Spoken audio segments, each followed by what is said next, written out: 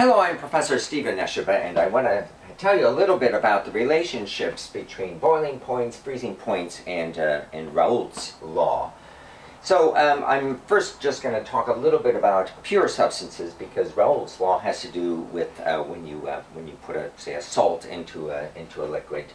But first I'll just talk about the phase diagram of, let's say, pure water. And here we have the phase boundaries between solid, liquid, and gas. And there's the triple point right there, which is a temperature of about 273 Kelvin. And just focusing on the part that's the equilibrium between liquid and gas, we can tell where the boiling temperature of a liquid is by just looking to see where the vapor pressure, the equilibrium vapor pressure of a body of water equals about atmospheric pressure, or I'll say 1 bar. When that happens, then what we observe is that the liquid begins to boil.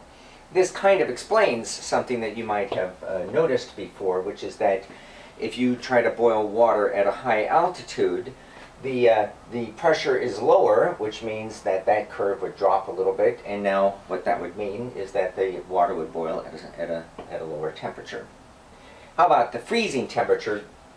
For the freezing temperature, it's useful to think about the equilibrium with the vapor.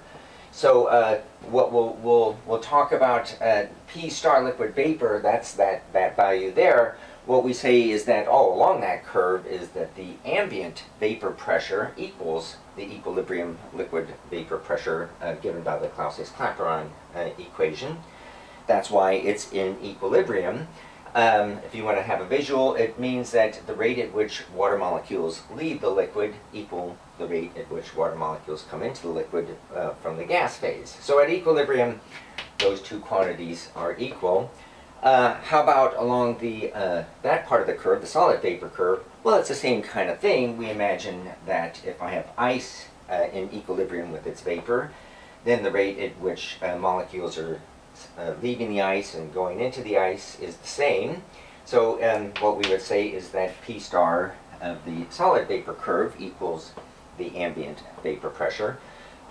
There's only one place where both of those equalities can hold true. That is to say, if that's equal to that and that's equal to that, then that must be equal to that, and that is the triple point. So this is the freezing temperature, the normal freezing temperature of water. So 273 and 373 here.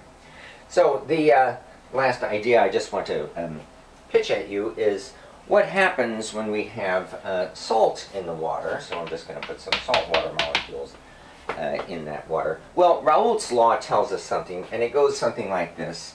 It says that the equilibrium vapor pressure of that liquid is actually it's equal to the mole fraction of water in here, in the liquid, times that same curve that we've been talking about, okay? And the mole fraction of water in a salty solution is smaller than 1. So what we see is that the equilibrium vapor pressure of the water is smaller than P star.